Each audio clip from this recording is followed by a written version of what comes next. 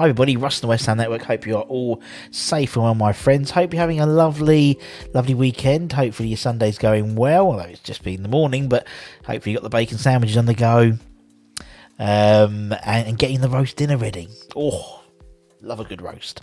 As is customary over the last few weeks, we're bringing you another series in our another episode in our series, not a series, an episode, another episode in our series, Hammers in Hot Water, where we put together, we go a wry smile in some of the more unusual players that have worn the claret and blue in the last few years, most notably the Redknapp era, to be perfectly honest. We've had the likes of Savio. We've had Dali, the original Portuguese superstar. We've had Marco Boogers. Now we've got another one of that Redknapp era, that sort of mid-90s crazy time, mid to late 90s period that was the Redknapp era, very much like a bit of a soap opera, a League of Nations. And so we're going to talk about a man who had a very unusual exit from West Ham. I'll just say that. It's Mr. Javier Margas. Let's crack on and listen about the interesting career of Mr. Margas. We all remember the Gaza bleached blonde hair of '96 and Ben Foden's attempt to create it for the Euros this year. But long before that, we had our own, or actually, no, just after that, 96, 98, but we just had our own coiffured international star. A man whose end of his West Ham career seemed like the things you'd see on a Netflix documentary. Step forward, Mr. Javier Margas. So let's take you back to just before he signed. It was France 98, and Margas was representing the Chilean national team at the tournament. This was the pinnacle of his international career, where he amassed 63 caps and scored 6 goals in the 10-year international career for Chile. He was the national team captain, and a commanding centre half. And the manager at West Ham manager at the time, Harry Redknapp, was at the World Cup scouting Javier. He'd also seen him in a friendly where he played against England at Wembley, where H said he was the best player on the pitch. Margas was extremely popular in Chile, partly due to his penchant of dyeing his hair in the colour of the team he was playing for, including when he turned up for the national team as well. By the way, the national team had made it to the knockout stages of France 98, which was a great achievement for them. Javier had spent most of it, actually his entire career, in South America, playing for Colo Colo, Club America, and Universidad Católica. So it was a big move for him signing to West Ham for £1 million in the summer of 98, not just for him, but for his family. And indeed, he signed the same day as Neil Ruddock. And go back and listen to Neil Ruddock's My Hammers 11, where he talks about that, meeting Javier for the first time, and Javier not realising that he was one of the players rather than a press guy or something like that, I think he said. So having come back off a strong World Cup, there was lots of excitement about Javier joining us, basically. He was an international star. He was also the first Chilean player to play for West Ham. So lots of intrigue surrounded him, particularly as this, penchant for dyeing his hair and stuff like that. He had an air of sort of intrigue around him. He moved to England with his wife and very young family. None of them spoke any English at all. And so his kids were given special attention at school to integrate into English school life. A friend of mine's mum, that was their job. That was her job. So that's why I know it happened. However, arguably the welfare of players back then, some 20 odd years ago, wasn't as comprehensive as it is now, particularly for foreign players coming over to the country for the first time. And that didn't really help Margas adjust to English life, basically.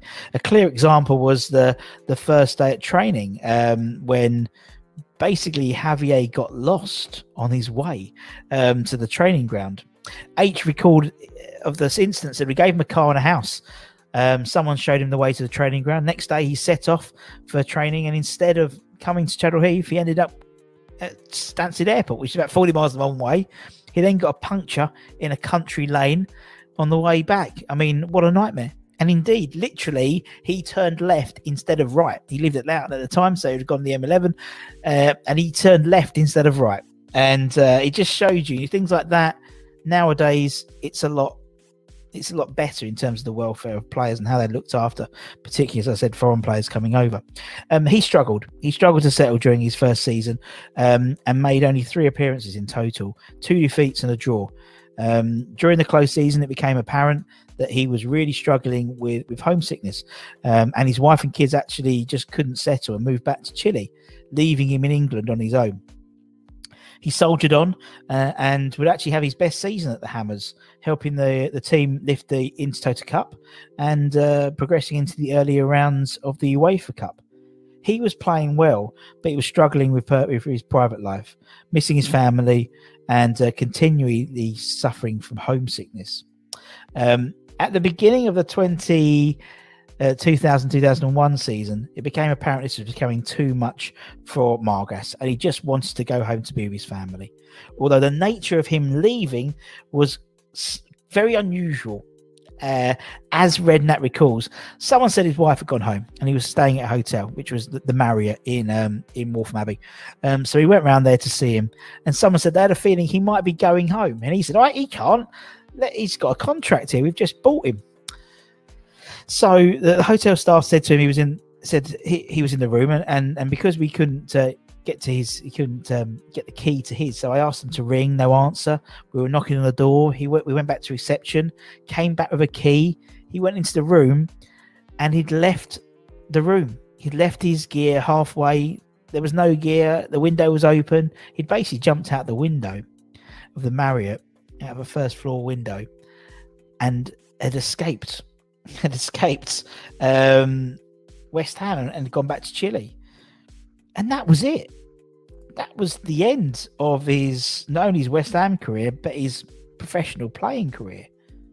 He was still in the public eye in Chile, most notably appearing in the Chilean version of The Island. It was called Expedition I can't pronounce Expedition Robinson de la Isle VIP.